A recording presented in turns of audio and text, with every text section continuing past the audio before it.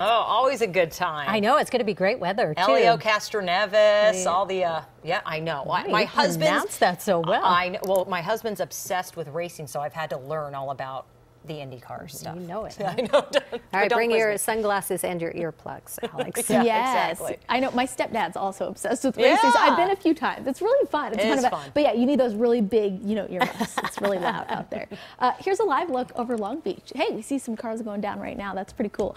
Weather is going to be perfect. We are looking at a little bit of breezy conditions as we go into tomorrow night, but going to be beautiful. We'll see sunshine heading into tomorrow. Temperatures along the coast, Long Beach will top out in the lower 70s. So today we were in the lower 70s, but just a few degrees above where we should be this time of year. Felt really nice out there, but a few gusty conditions, especially areas like the Santa Clarita Valley, the Los Angeles and Ventura County Mountains, as well as areas of the Inland Empire. So all wind advisories have since expired, but we will continue to see these gusts at least through the overnight hours. So take a look at our futurecast wind gusts as we go into tonight. So continue to see those gusts, especially through those wind-prone areas like the Santa Clarita Valley all the way out towards Malibu. As we head into Saturday morning, things will finally start to calm down. Now we could see an eddy circulate right offshore that could bring us a little bit of fog as we go into Saturday morning, but then onshore flow is going to increase as we head into Sunday morning. That will definitely bring us a little bit of fog, especially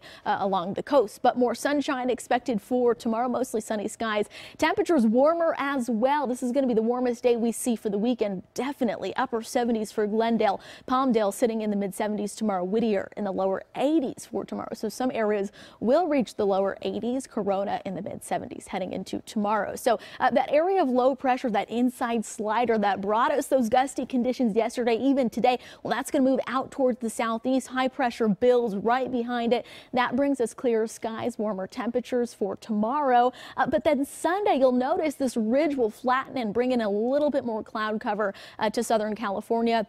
And an area of low pressure dipping down from the Pacific Northwest, you can see will bring rain all the way up to Northern California. But for us, we're going to skirt that and we will just see some cooler temperatures from that low. And, it's springtime, so we see these oscillations. And right behind that, another area of high pressure really will be a strong one and bring us very warm temperatures heading into the end of next week. So take a look at the 7-day forecast next Thursday, Friday. We're talking lower 80s for the beaches, mid 80s for LA and Orange County, upper 80s for the valleys, and we could potentially even see lower 90s. That's something we're going to watch as we head into the next few days, and that could be the warmest we've seen this season. Back to you.